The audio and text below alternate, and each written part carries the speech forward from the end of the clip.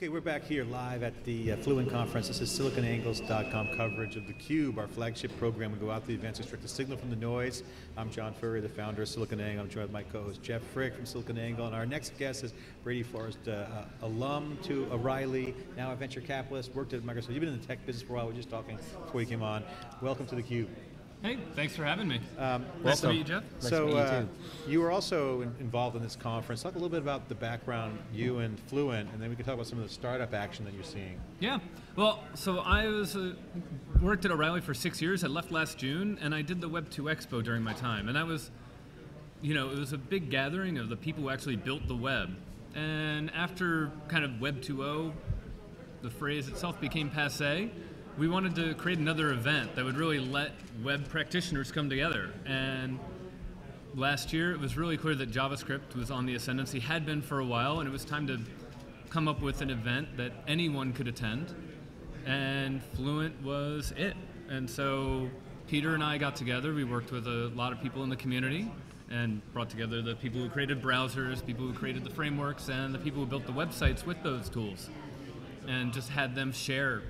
So great to be back this year. I'm no longer at O'Reilly. I'm now, actually, I've nosedived or skydived into hardware, and I'm working with a PCH International to bring startups up to scale who are trying to create next generation hardware. And that's hardware focused. So we had Jake Spurlock on, who was our first CUBE guest ever to wear Google Glass. And we've been doing this 3 years, our 4th season, going to events, and it was kind of cool. So that brings back kind of the concept that the wearable computers are hot and everyone's talking about it's all the rage. You got Fitbit to wearable computers, obviously Glass brings it home in kind of a dorky way, but it's very relevant. It's certainly exciting, it's kind of sci-fi, but that's kind of where the market's going, where you have these little Internet of Things, these industrial internet, whether it's TVs, refrigerators, or glasses.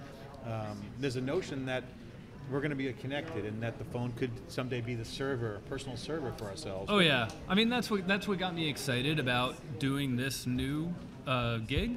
Was basically the idea that it's going to be, so there hasn't been an AWS moment yet in hardware. So back in the early days of the web, it was a dark art for how to support 1 million or 2 users. And now once AWS came out, it changed the game. And really any company could do that.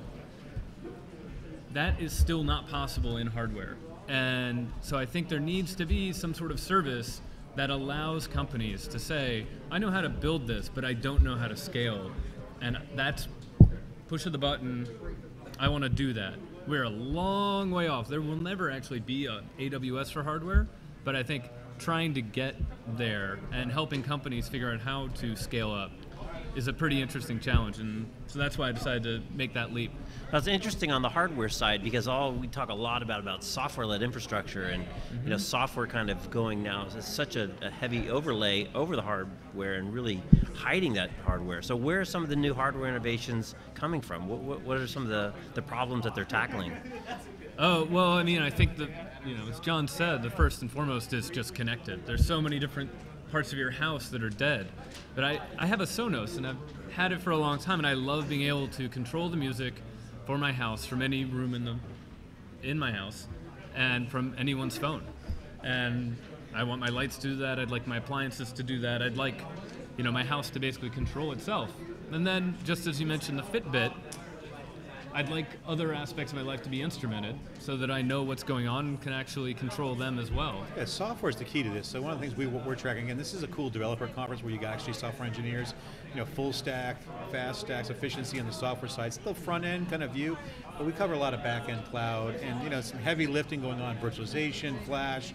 So you got the big compute in the sky going to be powering essentially the edge of the network. So again, we're coming back to it's been talked about in the elite circles for many, many years, the edge of the network is where the action's going to be.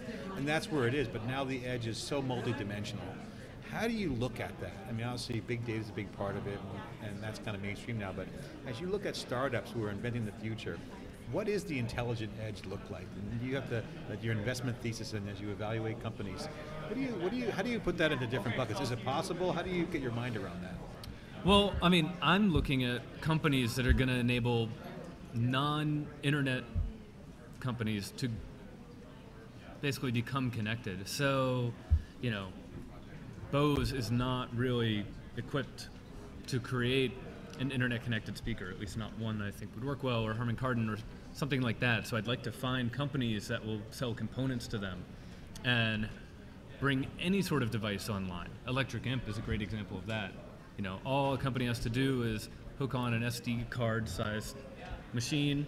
The user can then grab an Electric Imp card, send it in. That's still way too complicated for non-geeks, but as they learn those use cases, it'll start to become simpler. And it'll start to be that the moment you walk into your house, you're connected to this kind of cloud of sensors and actuators who can do things for you based on what you want. And Nest is another great example that you're bringing up right now, where, you know, the Nest itself is kind of the killer app. Talk about Nest, because I really love this product. So talk about Nest, introduce what it is, and why is it so compelling? Well, so Nest is a learning thermostat from Tony Fadell. Tony, who is one of the fathers of the iPod, and it's very simple to use. It learns when you're home. It learns how hot you want your house to be. And they've done incredibly well and raised a lot of funding. I don't have any inside knowledge on this, but you could see where suddenly I have this hub on my wall in my home, and it's connected to my Wi-Fi network. You could imagine that the Nest itself becoming kind of a suite of devices that control your home. And I think there's a lot of companies out competing for this space. Another company that I'm friendly with is Berg. And it's Matt Webb and Jack Schultz's company. How do you spell that? Berg, B-E-R-G. Okay, Berg. And they made a lot of waves when they created the Little Printer a couple of years ago. And Little Printer is just an internet-connected printer where you can send Foursquare check-ins, crossword puzzles, notes to loved ones, and it just sits there. And if someone's had a message for you, you can just grab that ticket. And in the day and age of the phone, it might not seem like that's really necessary, but when you have ephemeral information that needs to be picked up one time and you want to make sure it doesn't get missed, those little slits, pieces of paper can be really handy. And so they're trying to build out the Berg cloud that will connect devices around the world, and they're rolling out some new services like the Benetton campus in Italy. And they're trying to come up with killer applications. Little Printer is just the first one. Yeah, the thing, just to comment on Nest, the reason why I like Nest, I pulled up the founders, Tony Fadell, he mentioned his Apple iPod, University of Michigan grad, and I saw it to an alumni friend of mine. And the thing about this product to me that amazes me is that because the software is so good, it's adaptable. And he's treating thermostats like an iPod, like a device you can interface with, taking the complexity out of the install. So it's adaptive to your environment. So it learns what kind of wiring you have your environment, and then makes it a usable product.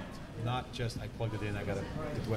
So it's got all that learning thermostat stuff in terms of like smart metering, but it's got this whole dimension that we haven't gone to yet. You mentioned those things. These devices weren't built with user-connected experiences. I mean, think about a thermostat. Imagine if you do more with it. So this notion of learning your Wi-Fi network, self-healing, all those things are software principles. Oh yeah, and I mean, I think when we get to a place where we can iterate hardware as fast as software, that's when, you know, my new Gambit will have really paid off. Or you're the pioneer who crashes and burns, and everyone else comes in the back door. Yeah, sometimes that is sometimes the way that that happens it with works. the pioneers. Exactly. They get the arrows in the back. Being early sometimes isn't always good. I mean, I talk about the early guys can't get that worm, but no, I think it's really good. I mean, I think yesterday hearing Tim Cook at D11 conference was talking about, you know, he was kind of down on the wearables because, you know, they're going to come out with a watch, but I think he's just kind of like holding the line because they might not have anything, but clearly that's where the market's going. You're going to have different devices. I remember, I mean, I'm old enough where we had one watch when I was growing up. Then all of a sudden when I was in high school, swatches came out. You had a watch for every outfit or any kind of situation. So I think that kind of computing is going to happen. The question is, I don't think people can envision the use cases. So with that being said, I want to ask you a question. What is the craziest, coolest thing you've seen? Crazy being a good adjective. Well, I mean, this is where, I mean, of course, this is where Kickstarter and Indiegogo come up. Like that's where I see the craziest stuff, and that's why we want to enable lots of people to come and make new hardware, because the ideas aren't just in Google or Apple. They're all over the place, and you're gonna get the craziest ideas. I'm still waiting. I just ordered a Melon, which is a headband that's an EEG that will connect to my phone. So that's one thing. Yesterday I ordered a Thunkit, which is this fun little device. It's just, I don't even know how to describe it. You have to watch the video. It's like basically it's a tool for fiddling, and it's got like a steel plunger and magnets around the barrel. Not a shake weight, hopefully. No, it's not a shake weight. And you can just, it's this fun little like toy you can play with. And I think it'll probably show up in, like not Sharp Brains, but one of those kind of high end at the end of the mall store, right? Like the Sky Mall, Mall catalog. But right now it's on Kickstarter, and that's where I think those products are going to start showing up. They show demand, and then they have to figure out how to manufacture it. So Brady, talk a little bit about the startup showcase here. Mm-hmm. What is it? How many people are involved? What are kind of the ground rules? What have you seen it yet? Yep. Well, so I haven't seen the companies yet. I'm one of the judges for this, and the way the startup showcase generally works is we try to bring in 10 or so startups. I believe it's 10 this year, who are below 2 million in funding, less than 2 years old, have created a product that really try to push the edge of what the given technology can do. And then we have them all just get up and they're in their booths, and the judges go around and pick one as the best use of technology in the community. The attendees at the conference get together and pick one. And then tomorrow we'll announce who the respective judges and attendees have picked on stage. And the companies will get to present very quickly. And is there any type of hard criteria beyond just pushing limits, or is it you just kind of go with the feel? Yeah, just go with the feel. Okay. Like, who do we think has done them? Well, we try not to pick the same one. Right. So there is a little bit of finagling that way. So, but it's. I personally always go for who has found something new, because this isn't like trying to pick the best business case. This isn't trying to pick the best entrepreneur. I want to celebrate the technology in this case, and that's the point of this conference. So that's what I'm going to be looking for. And when I go around today, that's what I'll be asking the companies about. So Brady, I want to ask you about talk about something that's been on my mind. I haven't really talked about publicly yet, so I might as well kind of introduce it for the first time now. But we've been following the DevOps movement since before it's DevOps. You saw that coming. Your AWS moment was, hey, commoditization of infrastructure and platform. It's a really amazing thing. Mm-hmm. Spurred all kinds of creativity with the cloud. But that notion of DevOps, I'm a developer and I just want to make ops transparent. It's at mainstream now. It's hitting the private cloud and all that good stuff. So similar concept with hardware. Is there a DevOps model that you're seeing? I don't really know how to put a word around, but like what developers, and we were at a developer conference in Fluent. I'm a developer. I want to code hardware. Mm-hmm. Is there a dev hardware ops or equivalent? Because that's really what this is heading towards, right? I mean, that kind of abstraction of the complexity. It's not there yet, but there are certainly services that are trying to get there. So you've got Pinocchio, where you can upload designs and then they'll send it out. You've got Shapeways, which allows anyone to create a physical store. Then you've got Quirky, where I have an idea, but I don't want a company. So I can upload that idea and share it with the community, and then, that flexible power strip that Ben Kaufman of Quirky has created sells tons. That thing sells like hotcakes. And then kind of at the higher end, you have someone like PCH, who does a lot of work for larger companies, but then also tries to find ways for startups to get in there. And a startup's product is going to be more complicated than what Quirky is trying to do, but they can have their team just focus on the product itself and not on the actual production. So you see a platform. Will there be a place converging? I think there are folks trying, but it's not there yet. Just yet. So there's no yet reference architecture. So as a developer, I just don't want to deal with hardware stuff. Give me a common platform, that kind of thing. Yeah. You do have Raspberry Pi, you've got Arduino, but you still have to deal with sourcing and. Yeah. But even this Nest thing, clearly look at the opportunities for someone to build different apps that's on this connected device that's sitting in someone's home with access to all this data.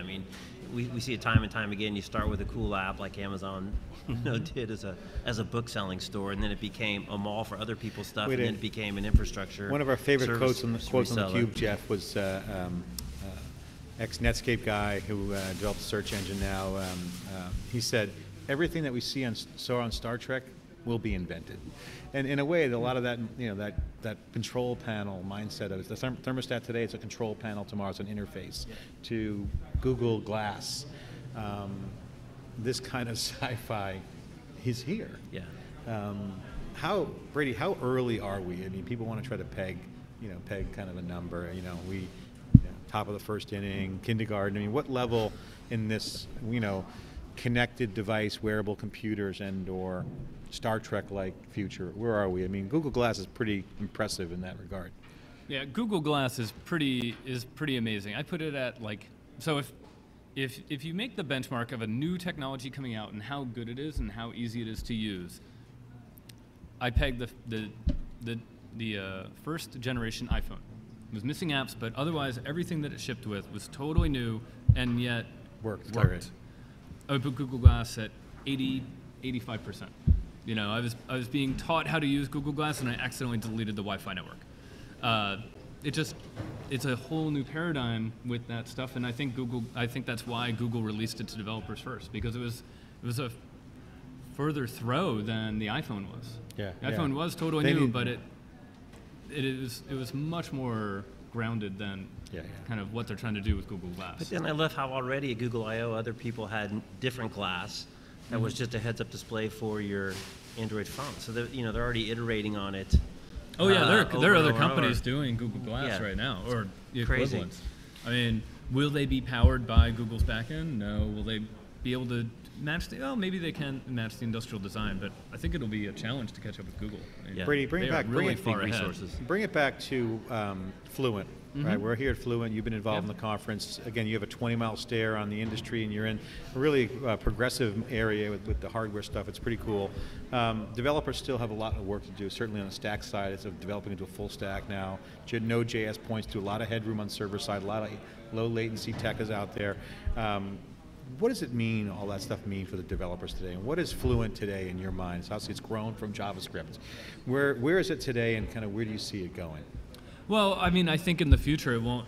Right now, it's JavaScript. It's JavaScript focused, but there's a whole suite of tools around JavaScript, and JavaScript is obviously not the only language developed for the web. So I think in the future it will just be more focused on the web and language agnostic. And so as JavaScript continues to blow up and interfaces with Ruby, with Python, we'll start to bring in more of those frameworks and tools and try to figure out how people are pushing the limits with those other languages. Yeah, someone said this morning in the keynote, web platform, web platform, web platform. Really, it is a web platform. It's not just JavaScript anymore, and we're developing from that point of view. Great to have you on theCUBE. Startup scene is hot. It's early. You got your hands in a lot of different pies. Final question, shoot the arrow forward 5 years. What's the world going to be like? Software, devices, convergence, how does it all kind of come together? Well, I mean, I think all of your devices will be connected via a node-based cloud. You will be running a lot of JavaScript apps on your phone that's tied to your key fob, that's tied to your car, and your house knows where you are, and you know what your dog is doing. Of course. And never mind, no, I'm not going to say it. Know where your dog is, take your dog out for a walk. People love dogs, and that's the future of social. We'll be right back. This is theCUBE here on SiliconANGLE's coverage of Fluent Conference. Text us, tweet us on Twitter, @Furrier, @SiliconANGLE. Join us. We got more live coverage all day today and tomorrow. This is theCUBE. We'll be right back with our next guest. Thanks, Jeff and John.